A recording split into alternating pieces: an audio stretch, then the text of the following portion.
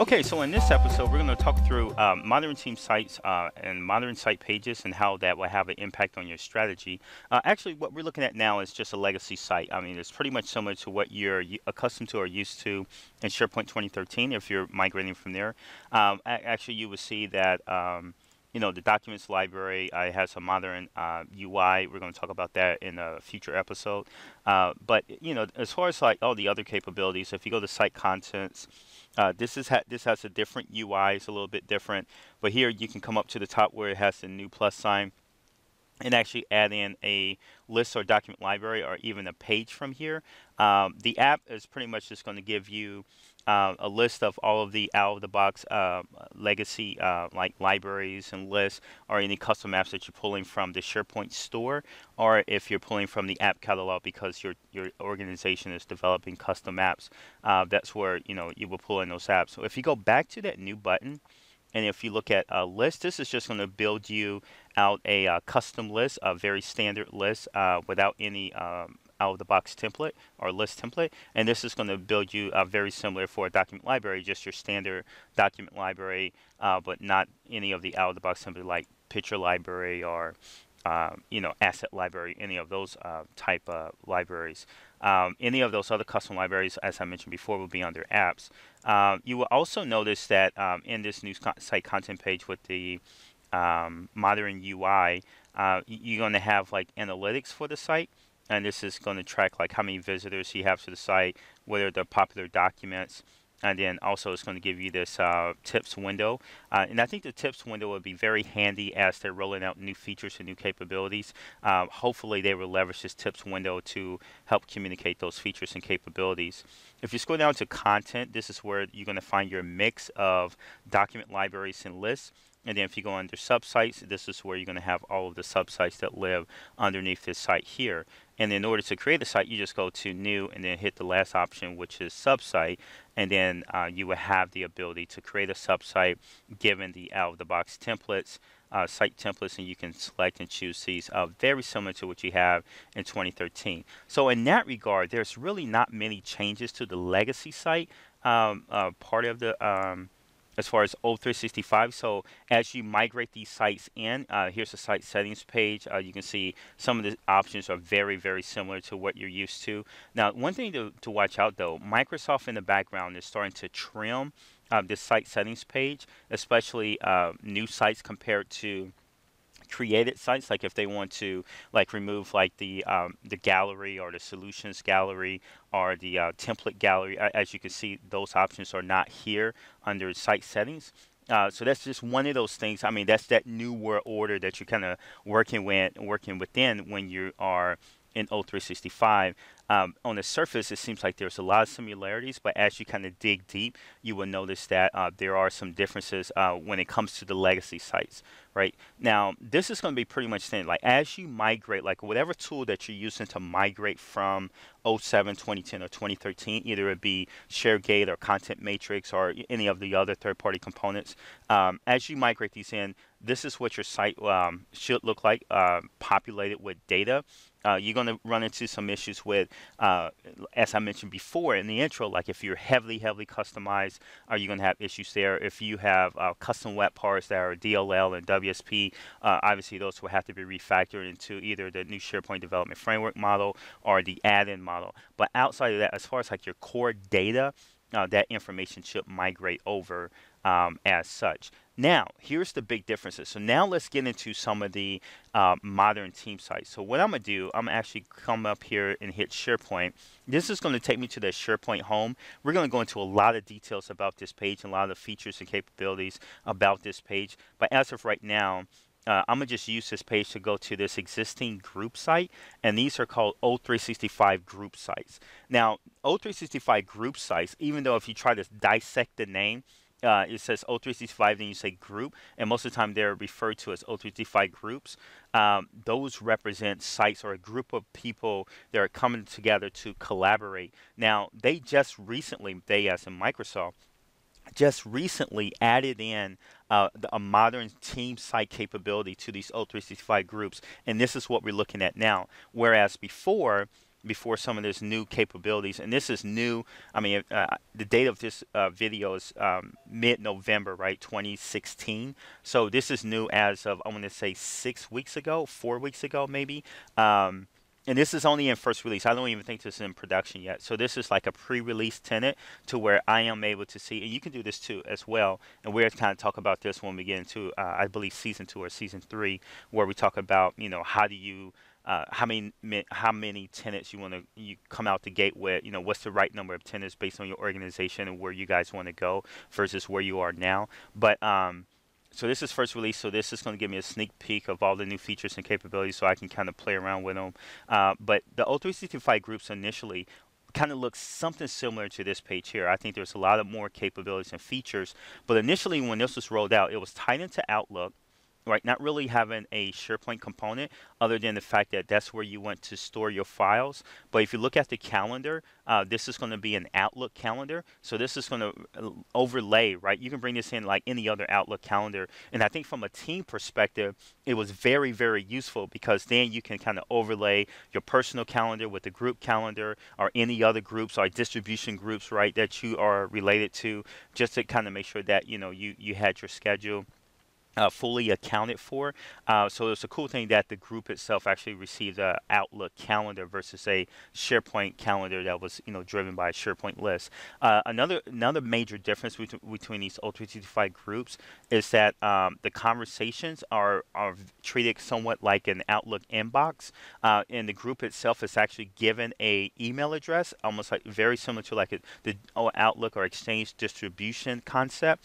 So you can send an email to the group, and then everyone that's part of that group will have access to that box and access to those emails, which was very, very cool in the sense that if you added, say, for example, we fire up the group that was talking about redesign of a new Tesla, right? And then we start to hire in consultants in to bring in our team like 6 months down the road or 8 months down the road. They have access to all that past conversation. So, the knowledge transfer becomes, hey, go to that group site, get up to speed with all those emails, and maybe you highlight the emails or you tag the important emails that everyone should know. And then also like the different information access and the information discussions and all this other deep dive, they would have access to those type of communication, which made them very, very appealing to that type of collaboration, right? Because it was, hey, here's the historics, get up to speed by reviewing all the documentation that's there, and now let's go ahead and meet in our private session for a KT and knowledge transfer. The notebook is just a OneNote file that's tied to the group. Very handy, like if you guys are having meetings, someone's scribing, all the information is there. You don't have to worry about distributing the notes. You don't have to worry about mixing that group notes, that committee's notes, or that technical Tesla design type notes with your other day-to-day stuff that you may be working with on other projects and that. So having that separation baked in, part of the team site, part of the group site itself, only made sense. So those were some of the capabilities there. Now, as of recent, they added in a connector to Planner. So now you have the capability to go out there as a group if there are certain milestones you want to plan for, or this is where you want to probably initially start with a brainstorming session, and then put all those like in the backlog, and then start to build out roadmaps or boards in order to start tackling these high priority items and breaking them down into tasks and assigning those tasks to various members of the groups. Again, starting to bleed into that feature capability that traditionally we would fire up a project site for and kind of manage all that there. This kind of really taking you from soup to nuts down that path. I don't know a lot of detail about the Planner feature. I mean, I believe Planner was just released probably 3 or 4 months ago. I really haven't had a chance to really do a deep dive, but based on the white papers and the information that I've seen, this is how people plan to use it. No pun intended. But but as you kind of navigate to that Planner, as you can see, it is direct link to the notebooks, and then direct link to your Outlook calendar, all the members of the team, and all this other good stuff. So I think the O365 group as a whole is that one feature in O365 that really kind of ties and pulls into many different aspects of O365 into a single feature.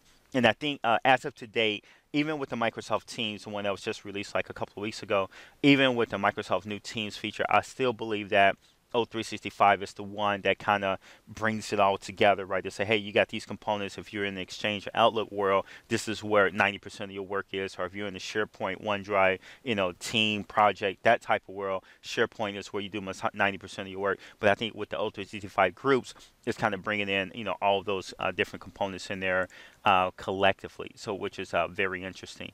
Another key thing to note, let's actually navigate over to the site section. Now, this files, this is interesting. What's happening here with the files is that, this feels like a document library, actually, because it is.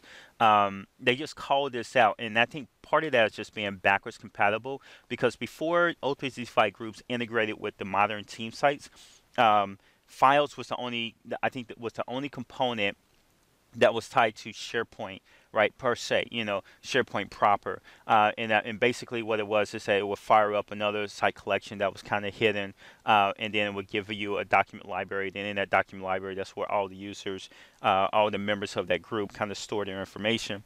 But they did not have like the pages, the site contents, or, the gear icon to go and create other lists or libraries or things along those lines within that site. So that's where, they didn't have the full feature and the capability of the team site, but just that document library. And then, like, as I mentioned before, it wasn't until just recent that they actually started to integrate with the modern team sites. When you create a group, you have two options. You can, let me see if I can create one for us to take a look at. Let me go over here to, I think I need to get back to Outlook. So let's go to Mail. All right, so here's my group section here. Here I can click on Create. And then as you kind of go through, and I'm not going to go through all the details here, it selects a name. Now this name is going to be validated against any site collection. And oh yeah, and that's another thing. The group sites actually do create a site collection, right, versus a sub-site. And when we talk about the new modern team sites, they too will create a site collection. So I think that's a major change, especially from an architecture planning perspective, that you kind of have to wrap your head around, and you have to actually make sure that you account for from a topology standpoint or information standpoint, right? Because now you can't depend on having shared master pages. You can't depend on having a suite of content types at the top and then those being trickled down without using the content type hub, for example, right? So I think your strategy is going to shift a little bit, understanding that, from a self-service, the out-of-the-box self-service without any customization, as of right now, those are going to create legacy team sites. But in the future, in the near future, probably by the time that you guys migrate out to O365, they're going to be creating site collections with the new modern sites, and those new modern sites will include an O365 group, which will, kind of change the way that the security model is changed a little bit, and we'll touch on that. So this name availability is going to validate against all the site collections that you have out there, just to make sure you're not duplicating the name of another site collection that's not even a group, that's just in your tenant. So it's going to validate against that. Then here you give a brief description. And then you're able to select the privacy setting. So basically, the way that this works, you have group owners, group members, and then you have visitors.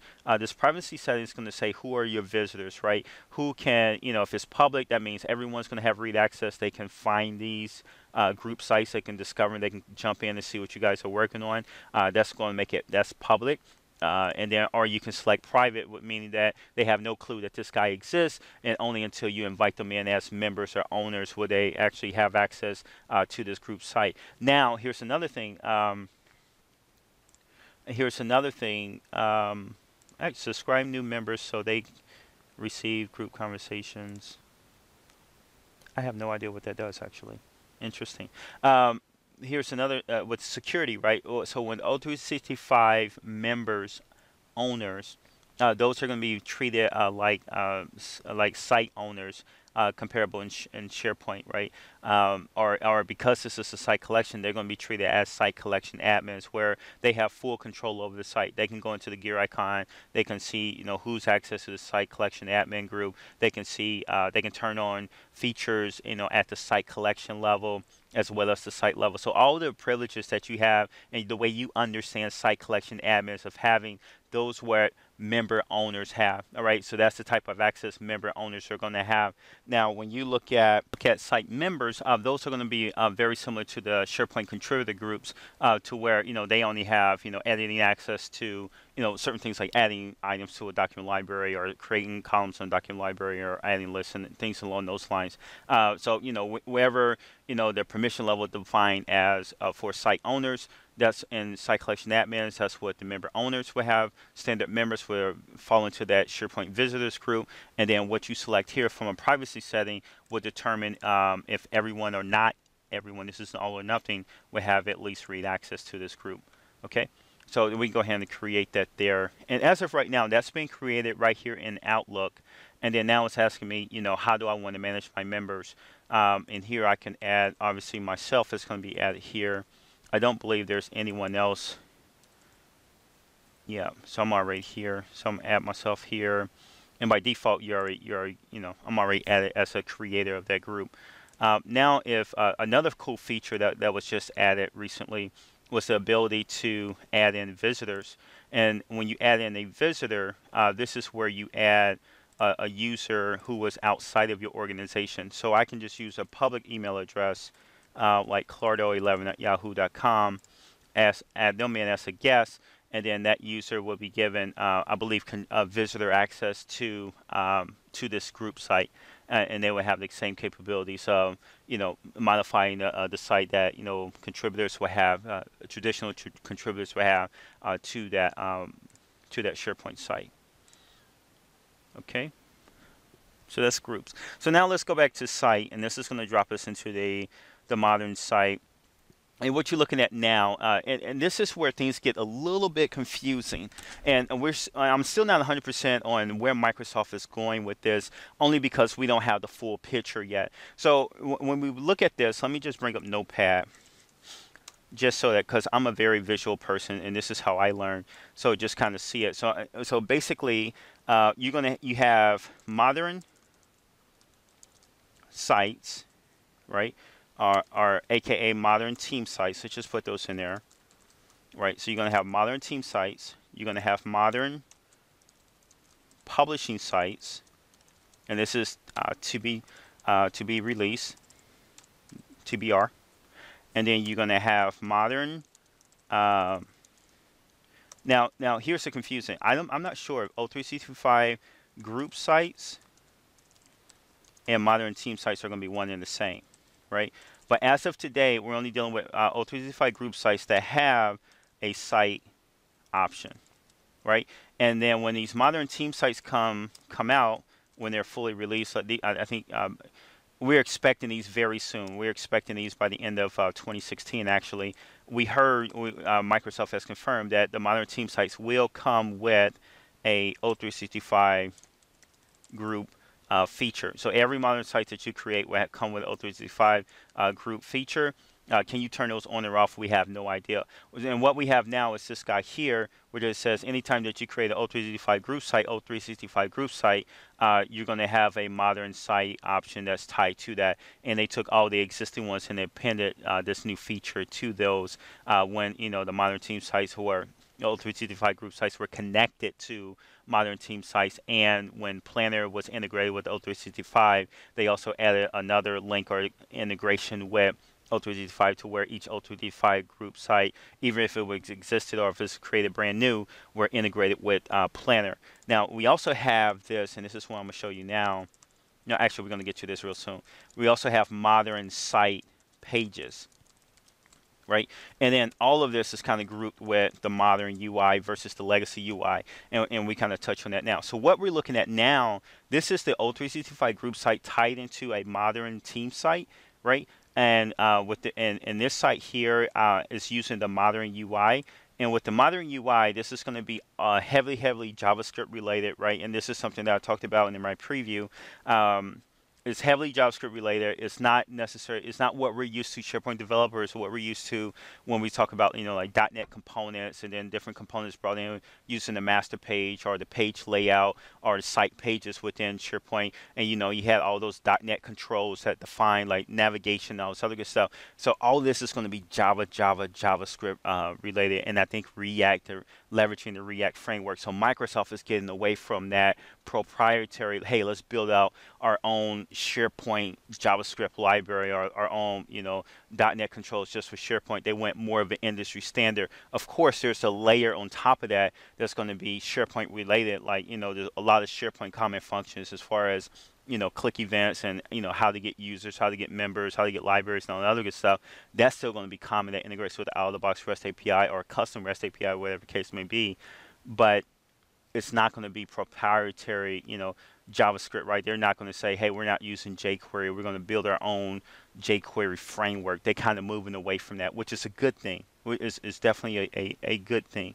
So so with that, this modern UI is going to be more responsive, right? So, when we say responsive, we're looking at the horizontal scroll bar just to make sure this fits nice. If we were viewing this page within a mobile phone in vertical orientation, this is how it would look. It would actually be a little bit wider, and as you can see, I can condense this guy all the way down without even getting a horizontal scroll bar. Now you will notice that as I collapse out, certain features like icons and images and stuff like that, certain capabilities, the left navigation, all this other good stuff starts to reappear the more real estate I have it. So, just say, for example, if this is, and I don't know this to be exact, but tablet and horizontal view, for example, this is what this screen will look like, mobile friendly compared to the legacy stuff, right? When you start to squeeze, I know we got the legacy, I think this one of the first ones. So let's try Team Deshaun.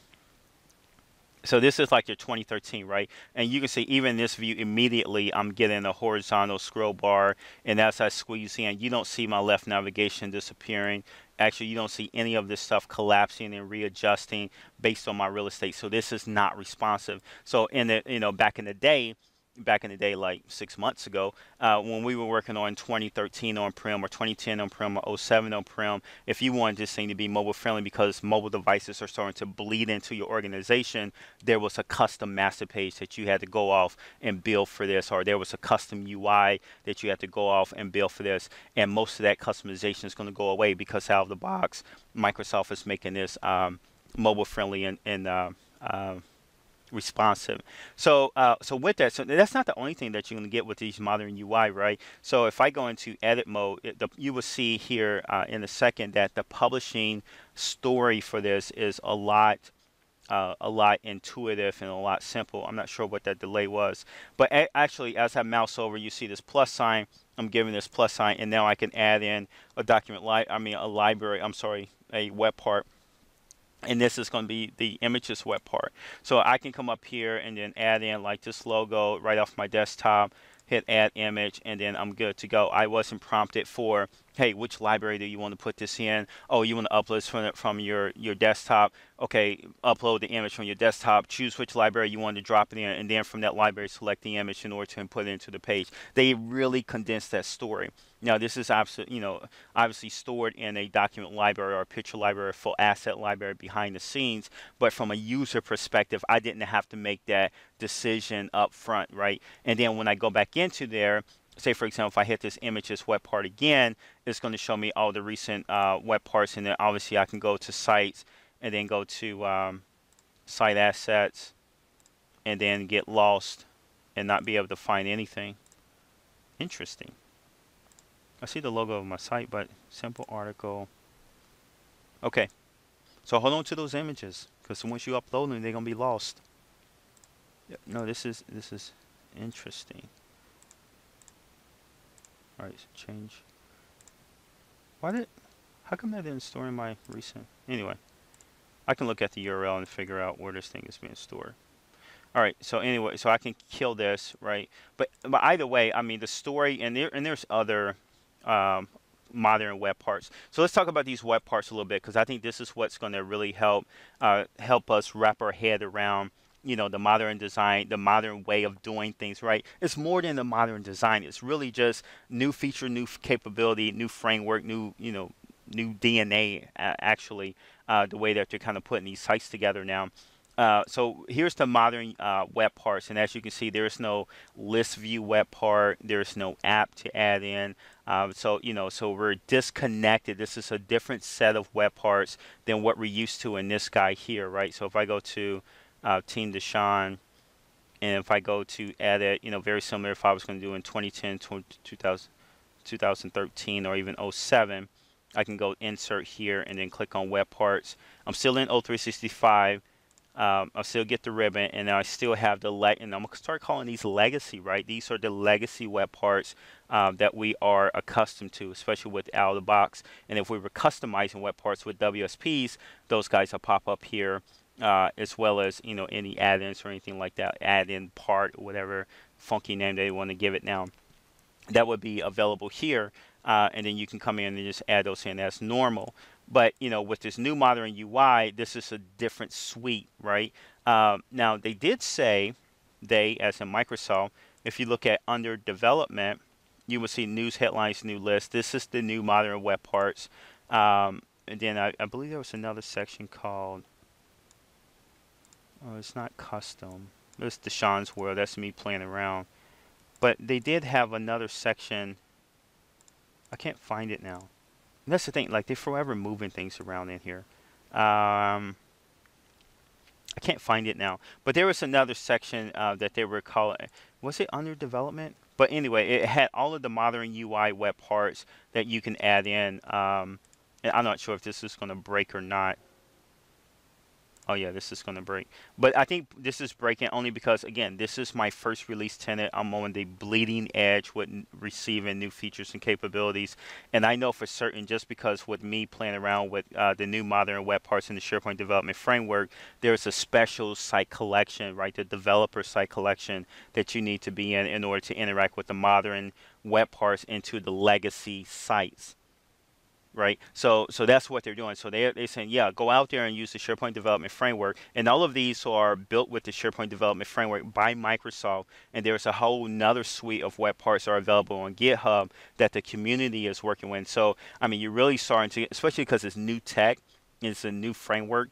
They're really burning this candle from really 3 different ends. So you got Microsoft adding web parts, you got the community adding modern web parts, and then your organization themselves, who is your development team, they will be adding web parts, related to whatever custom solution or business requirements that you guys are trying to solve with the new modern web parts. So all of that is going to play very, very nice, and you can kind of add those in. I'm not going to use this video to actually go through each one of these guys, but I really just want to highlight this as, hey, there's a new subset, there's a new world order that's coming with modern design, this modern technology, and even with now these modern web parts that are only built using the SharePoint development framework and not the add-in model or the app part model or the app model that we were kind of growing into when we were leaving full trusted code with WSP and all this other good stuff. And I think that's the evolution, right? So again, just because I'm a visual person, we started out with WSP solutions, which entailed web parts, feature event receivers, list definitions, content type definitions, blah, blah, blah, blah, blah. So that was and those are packaged up as WSP, and this was called full trusted code, right? And the reason why it's called full trusted code, because you were referencing, or you as a developer were referencing the SharePoint DLL that lived on the SharePoint server, and this code will only be able to execute if it lived on the SharePoint server, and all kind of issues ran into that, right? One, it knocked you out the upgrade path, not because it lived on the SharePoint server, but because everything you were customizing did not be part of the content database. And every time there was an upgrade, your DLLs or your custom DLLs had to reference the new version of their DLL that was relative or respective to that new version of SharePoint, technically blah. All right, so that was WSP. Then Microsoft came out and said, hey, we're going to do this new app model thing, right? And this was mostly saying that, we need to do this app model, and that's because we need you guys to be cloud friendly.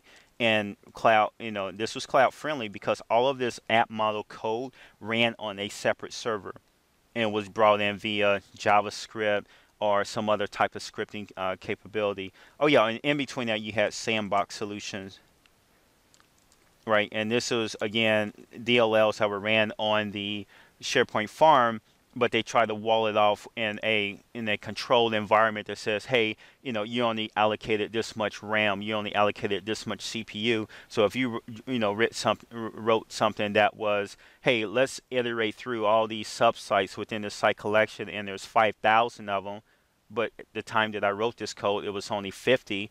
And for whatever reason, I did not foresee that 50 can easily exponentially grow into 5,000 and then eat up all the server and the CPU and really bring the entire SharePoint farm to its knees.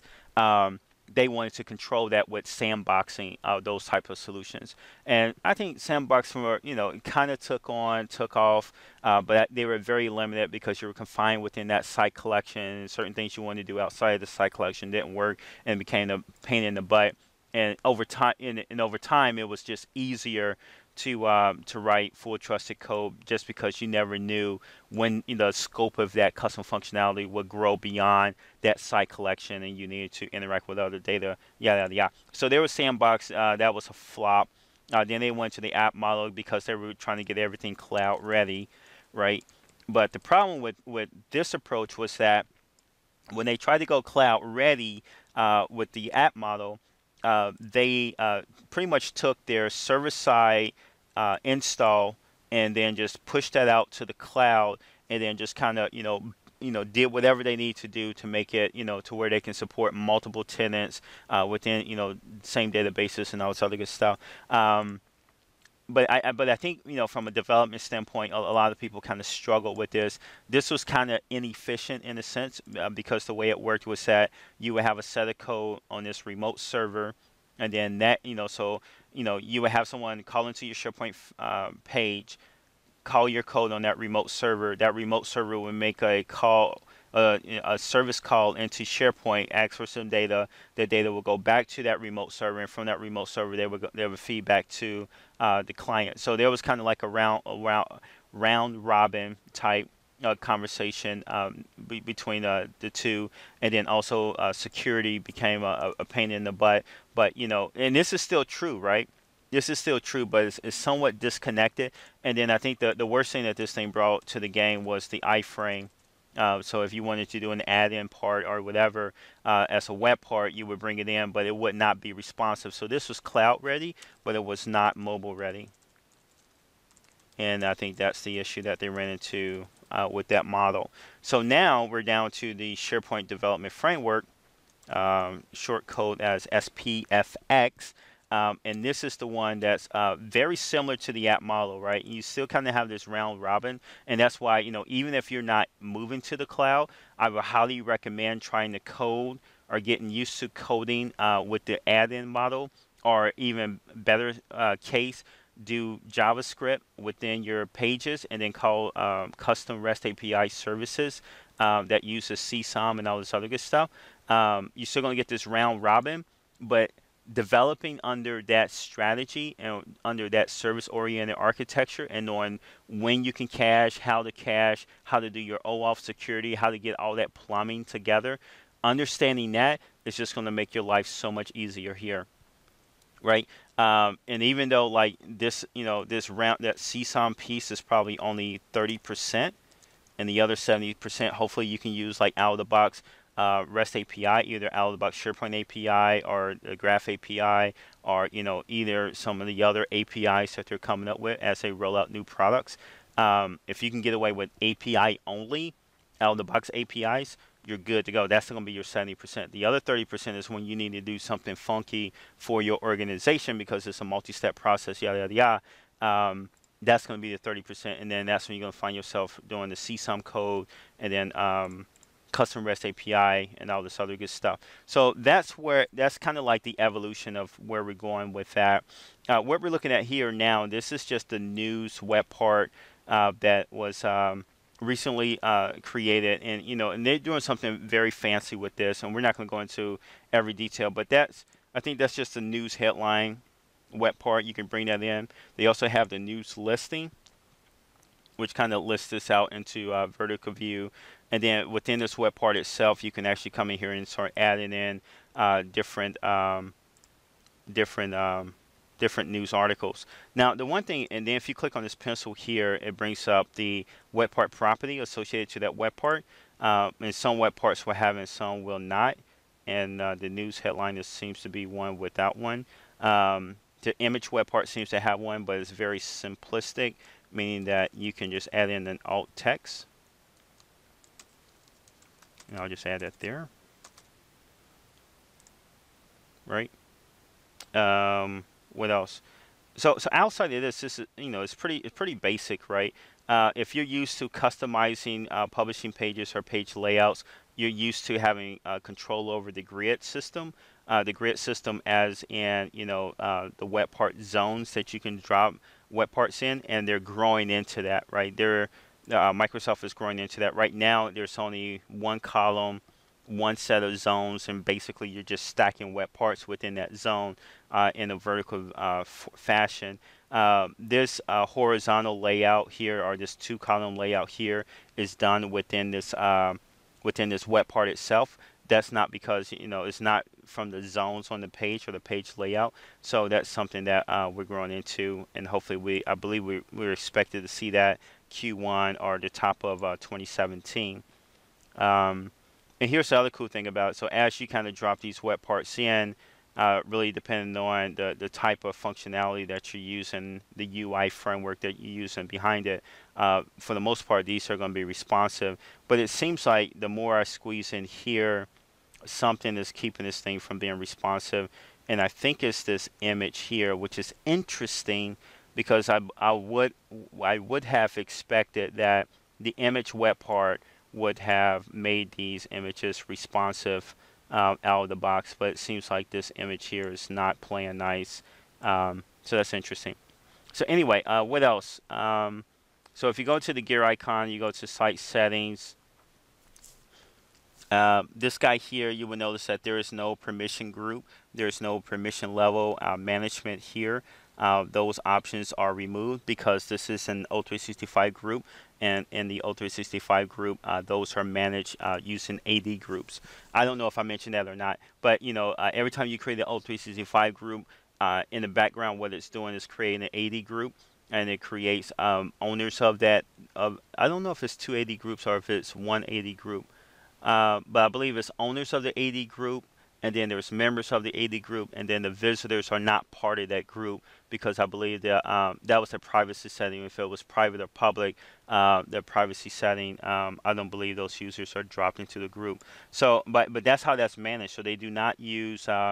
On the surface, it doesn't seem like they're using SharePoint groups, but I learned a few weeks ago that actually in the background they are using SharePoint groups. They're just not displaying them because they don't want you managing those groups from this interface. Okay? All right, so now let's go into modern pages. So let's go back to our test to Sean, and again, this is what your typical legacy site is going to look like. This is actually what your typical migrated site is going to look like. And now the capabilities are going to be, okay, well, we built years of information on this legacy track, right? And now we migrated this to O365. We understand that there's this modern UI track or this modern technology track that's happening in the background. How can we take advantage of that? Do we have to migrate all of this data to like an O365 group site or a modern team site? The answer is actually yes and no. Typical answer in SharePoint. Yes, in the sense that you can take full advantage of it by using your existing site, because now what they have done, and you may not see this in production O365 because this is, again, first release. If you go add a page, this is going to add in a modern site page. Right, and this is going to fill test the Sean again, and then I hit the plus sign, and then let's go ahead and bring in my news headline, and let's go ahead and add some news. Wait, what did I do here? News headline. Oh, okay. Wait, I just have to make sure I'm saving this stuff. So I can do a save and close. Oh, interesting. What's going on here? Oh, you know what?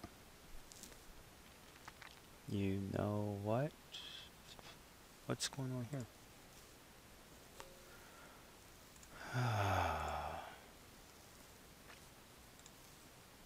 You know what? Hold on. Let me kill this. I think I was in the middle of something. Let me close all. And here's another thing. Like when you're in O365, this thing opens up all type of tabs. Oh, great. I didn't mean to kill the entire thing. Okay. So let's go O365. Okay, where are we? Nope. Yeah, this is right. Oh, let me just type it in.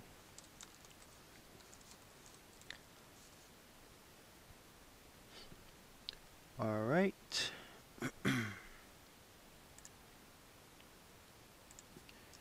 Let's see if we can get back in here.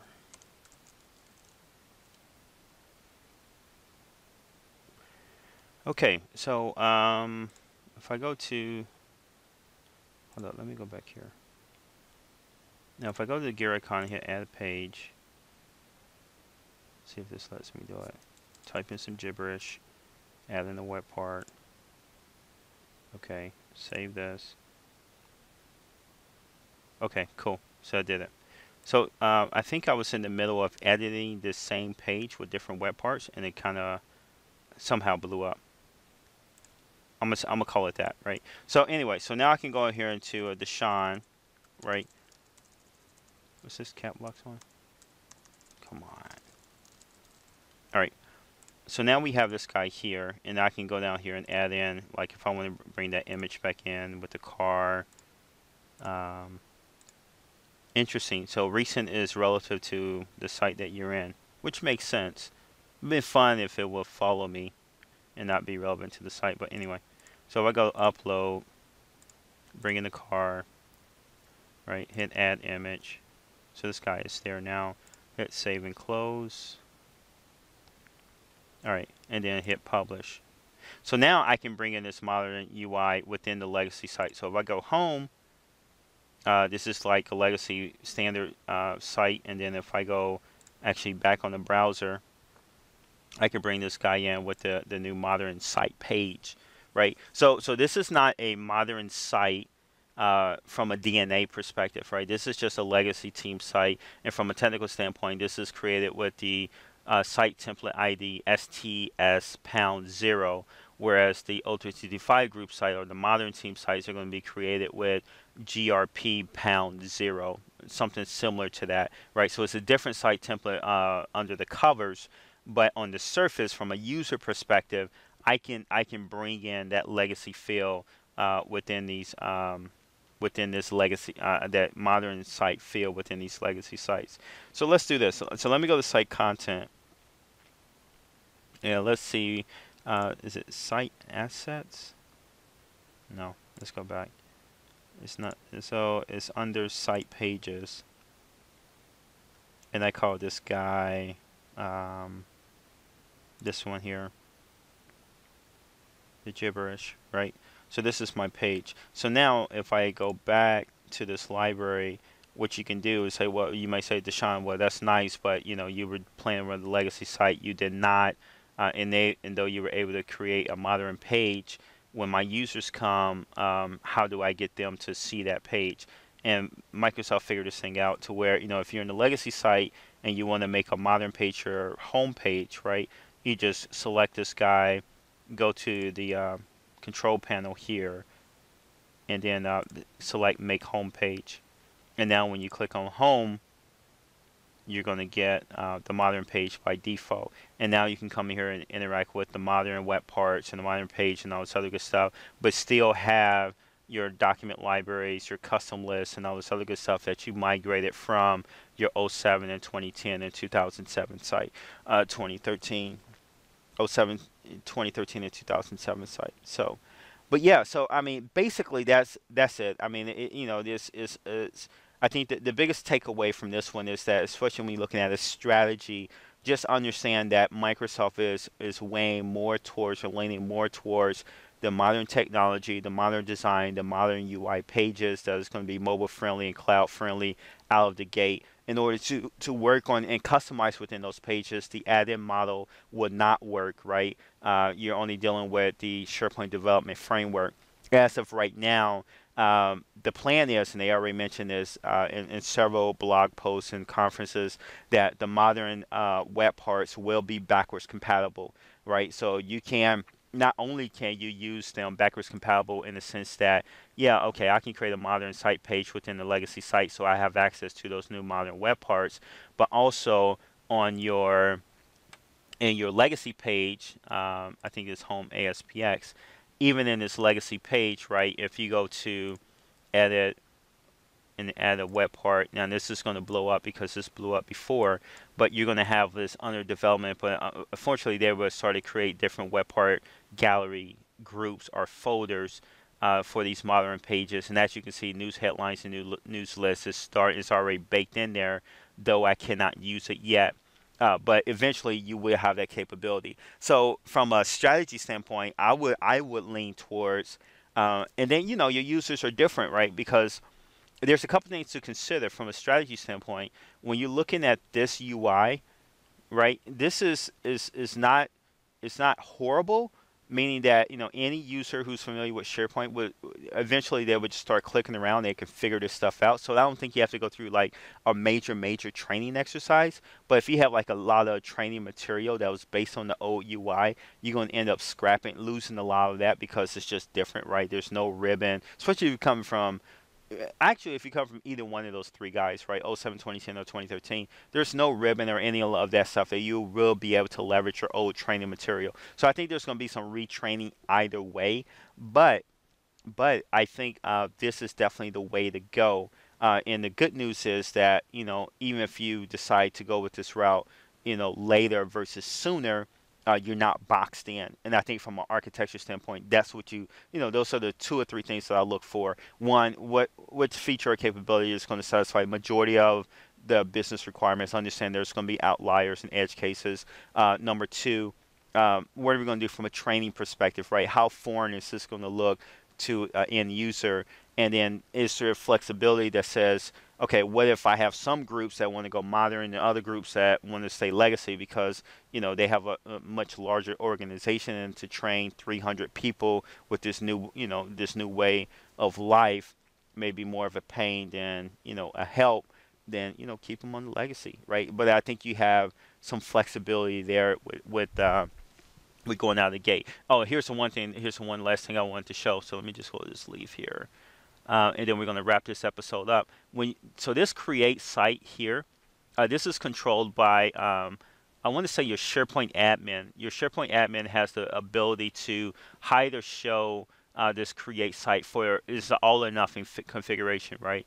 So if you hide it, it's going to be hidden for everyone. If you show it, it's going to be available for everyone. But right now, as you can see with this URL, and I think this is kind of hard to tell, but when I create a site here, let me just do a test self-service. This is going to create a legacy site.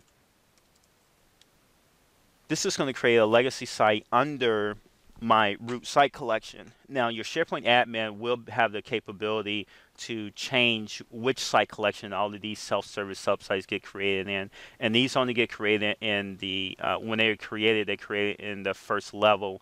So this is an example of the site here, and these are created by default using the team site template, right? The legacy team site template. But once this guy is created, now I can go in here and hit add page, and then actually go and start using that new modern design or modern site template. Now that's how it is today, and this is changing actually pretty quickly. I expect that when we go, because what the future holds is that when you go back to that create site, what it's going to do is create you a new modern team site.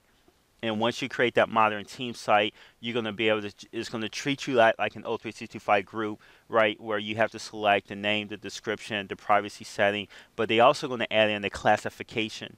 And within that classification, that's when if you're going to like data loss prevention or information security, where you want to classify not only your documents, but also your sites as far as like confidential or urgent or extreme secret or whatever naming conventions or data classifications you guys have there within your organization, you will be able to leverage those. And those are fully custom, right? You can customize that. It's a drop down. So you can customize that drop down. And then based on how you classify that document, then you can start using the Compliance Center and some of these newer features that Microsoft has rolled out in O365, to where it says, oh, if this site is classified as super secret, then do not allow them to external share. Or if you have documents in the site that's classified as super secret, then they will not be able to do X, right? Or you have to encrypt that at rest, meaning that if that document does, however, it gets emailed out to Joe Blow at yahoo.com, when they click on the link, it's going to be encrypted, because they would have to get an encryption key, have it decrypted, and all this other good stuff. So you can set up those different types of policies in the future, and that's where they're kind of going with that. But they're priming those new site creations with that capability, which is actually pretty nice. So so I think from a strategy standpoint, just be aware of the changes, and just be aware of the different development models that are required when you want to customize based on if you're in the modern site and design or the legacy site and design, where it seems like because the modern web parts are backwards compatible but the add-ins are not forwards compatible, it would make sense to really start to shift gears and have your dev team focus on the new modern technology and capability. All right. So any questions? I know this was a lot, but feel free to use the comment section. I'm not sure if this is going to find its way on YouTube, Facebook, or LinkedIn, but use the comment section. Feel free to send me an email at info@softneti, info@softnet. I'll put this up here. Shoot me an email here if you have any questions. Feel free to reach out to me. I know there's a ton of information that was just thrown. I think when it comes to modern sites and all this other good stuff, this is the moving target, and I think this is what makes the strategy a little bit tricky. But if you plan for the future versus planning for the now, I think you would be okay. But I think if you start to plan on what you've been doing and ignore the future, with the understanding that this environment is changing beyond your control, right? It's not like it's like, oh no, they're coming out with modern team sites, we're not going to do that now. Right, you're going to get that capability. If they give you the switch to turn it off in the tenant admin or SharePoint admin, that's one thing. But even that's going to be a temporary solution, maybe 6 months, 8 months at best, before you kind of force down that road. So you just don't want to find yourself in that mixed bag and slow the organization down because we didn't make a proper decision now, and versus reacting to what the business requirements are later. So it's just one of those things to keep in mind. All right, so I'll catch you in the next episode. Actually, I kind of forgot what we're doing in the next episode, but I'll catch you in the next episode, and then we'll talk then. All right, take care.